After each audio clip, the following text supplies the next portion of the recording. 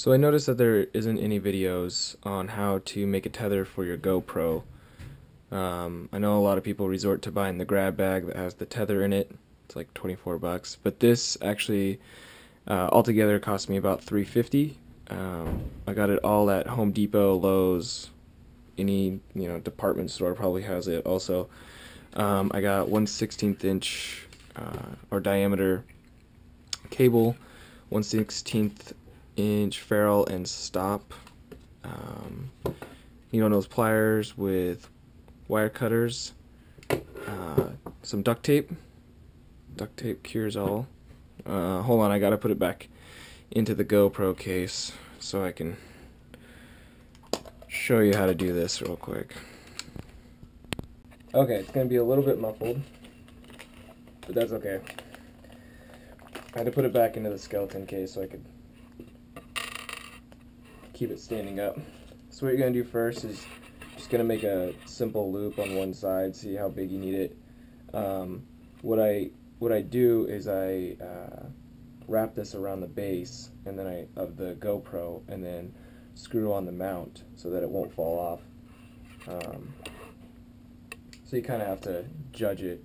Might take the GoPro off of its mount and then wrap this around and see how big of a circle you need so it doesn't fall off once you screw it back on. But I'll show that later in the video. So first you just make a simple loop, put the ferrule on. Careful not to get a stray piece of metal into your finger like I just did. And then sometimes you have to cut it. Hopefully I don't have to. Nope. So you just adjust it to how big you need it. And then leave a little room at the end to put a stop on it. So what you do is you just take your wire cutters and then you take it over the ferrule and then you just clamp it down as hard as you can. And it'll create a crease right in the aluminum. And then you put the stop on. And then what I did, after I did all this, I took duct tape and ripped it into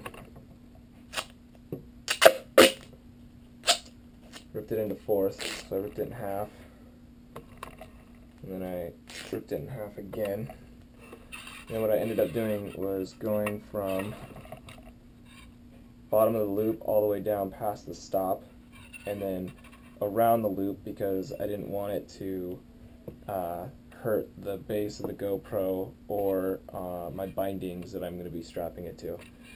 So once you do one side, you measure out how much you need from wherever the GoPro is to the mat or to where you're going to have it tethered, and then you just make another loop and do the same thing with the other side.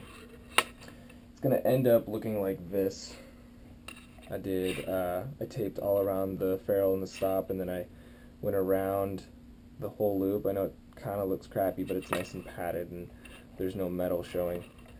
And then on the other side I did the same thing, and this side I put a yellow piece of duct tape over the top just to show that it goes to like my bindings or to my helmet.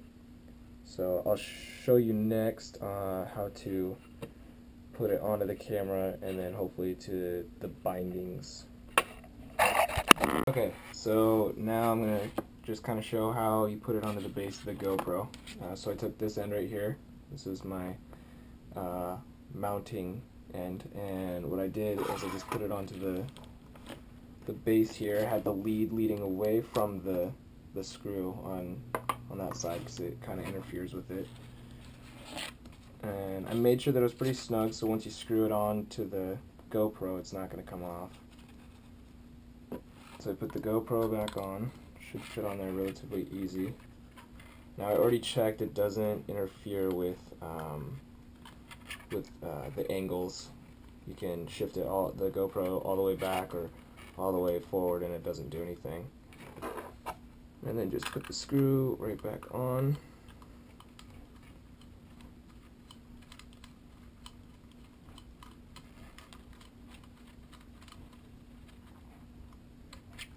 There you go, there's your tether. Can kind of shift it around once it's on. But see, like I said, if I unscrew it a little bit, you can shift it all the way back and all the way forward, and it doesn't and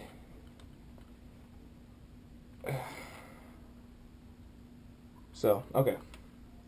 Now, if we go over to my snowboard, I'll show you how I mounted this.